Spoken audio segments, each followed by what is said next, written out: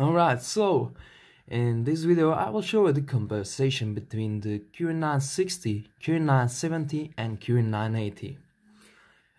For the beginning, the kirin 960 was released in 2016, late 2016 in the Mate series.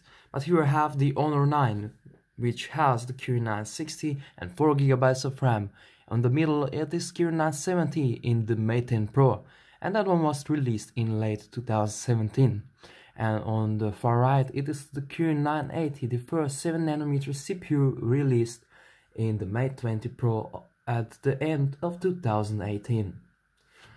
Well, the Mate 10 Pro and Mate 20 Pro has 6 GB of RAM, so they have advantage over Honor 9.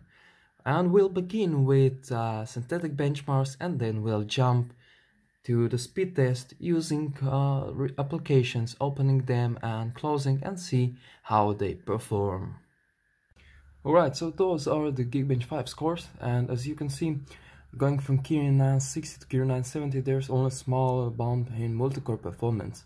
But going from kirin 970 to kirin 980, there's a huge jump in single-core performance and also in multi-core performance. Alright, so the all phones are actually done.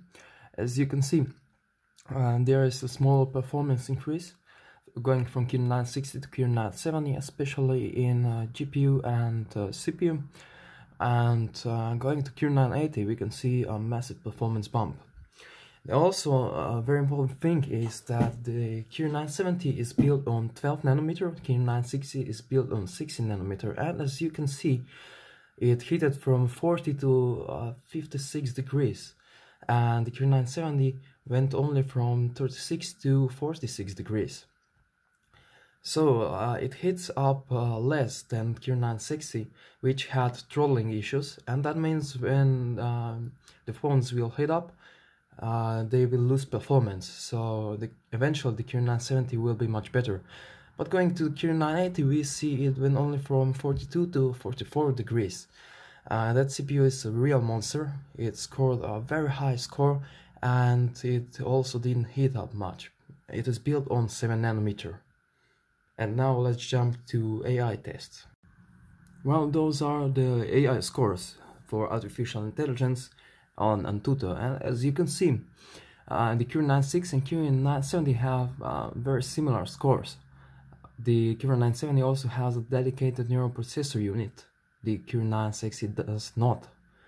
And going to kirin 980, which also has a dedicated neural processor unit, we can see a massive performance bump, because it has more cores and it is much more efficient.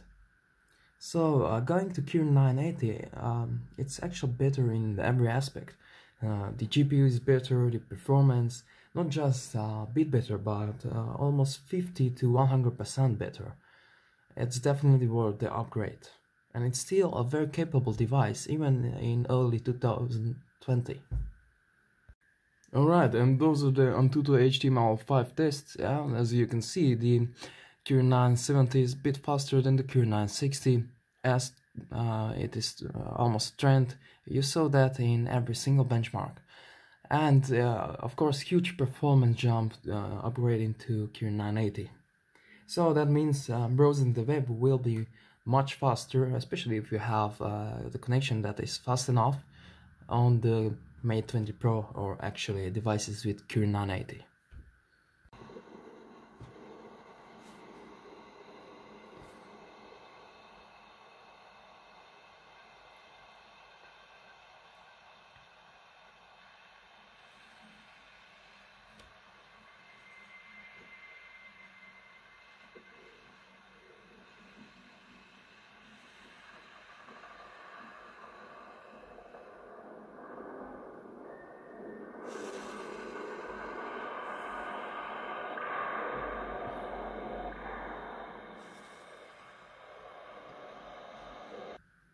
Alright, so the 3D Mark test is actually done, and as you can see, there is a big jump going from the kirin 960 to kirin 970.